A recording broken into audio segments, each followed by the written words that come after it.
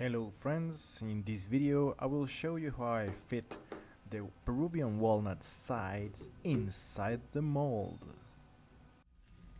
LMI has done a perfect job packaging my pre-bent sides and bindings. This will be a African blackwood binding with Peruvian walnut sides and back.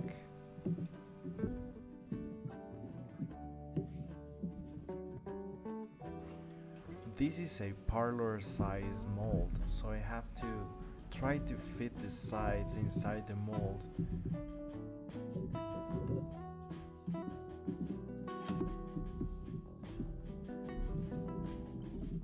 This will help me measure the height of the sides and of course the middle of the guitar.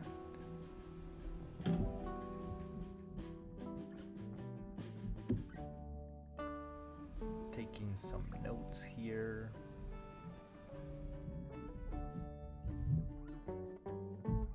The inside mold will help me keep the guitar perfectly aligned to make the measurements of the middle.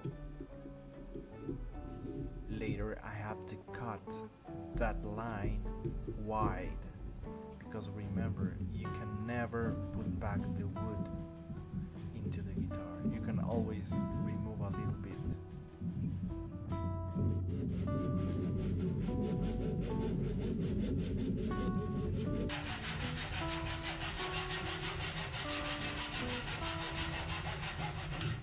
Making the cut a little wide will help you sand the sides to make them perfectly 90 degrees, one in front of each other inside the mold.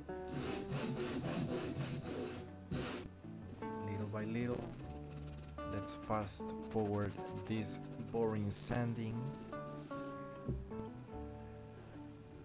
And yes, it seems to be good. So by now the idea was to put the sides inside the mold again, and life is good. Everything seems good now, but I noticed that the mold was not tall enough for the size of the guitar, so I decided to push them down